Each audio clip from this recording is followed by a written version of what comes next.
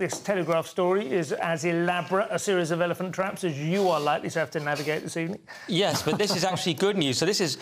Well, the headline is white middle-aged men are bottom of everything, says bank worker sacked over N-word. But this is Carl Borg-Neil, who's dyslexic and has been awarded £500,000 after the court ruled Lloyds unfairly dismissed and discriminated against him, which they surely did. He was in a... We've covered it before. He was in a training session and he asked a question about the N-word purely to see what you would do in such a you know, it's a particular scenario, wasn't it? What would you do? He's white, but he says, yes. What would I do if a person of a different ethnicity used the word, right? Yeah, it was a question of intent versus effect. Yeah. But because he has his dyslexia and the question wasn't being understood, he said the actual word. Yeah. Then the person running the seminar, who said, oh, it's a safe space, went all vitriolic and started berating him, saying he'd be kicked out and claimed to take a week off work because they claimed they were distressed. Absolutely absurd.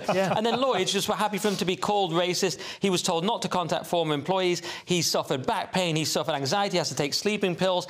Because he says here clearly, the main thing, even if he had to lose his house or sell his house, was clearing his name. Because he doesn't want to be called a racist, which he's not. And we're now finally realising there is a cost to just going around calling people racist and destroying their reputations. And I have to shout out the Free Speech Union here and my associate Toby Young, who underwrote his legal costs. Did they? And so shout out to them, partly because Toby's still got my Christmas present and I want to pick it up. But they've done great work there, and I'm so glad that Carl has won this. Well, they're doing better work than the Good Law Project on a case-by-case basis at the moment. I mean, I was disgusted by that because, as you say, I don't quite... The only thing that struck me as a slightly odd note was this dyslexia. I know what dyslexia is. It doesn't normally... It sounds more like he had a problem with something like stammering or something. He was really struggling to get his words out. That's what he said. But anyway, whatever it was that caused that, it's appalling that he is being, treated as if he'd used this word in anger. Yeah, it's like the post office scandal again, but, you know, on a sort of, you know, opinion, cultural level. And why are they having this training in the first place? They're having this training, you know, that's telling them they're all racist and, you know, this is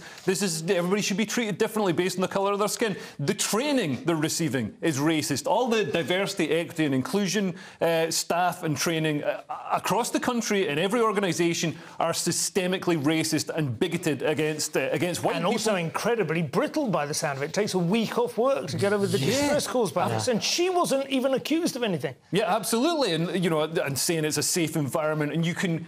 literally specifically saying you can make mistakes and then somebody makes a mistake and this happens. Well, £500,000 later, hopefully Lloyds have learnt their lesson. We'll see.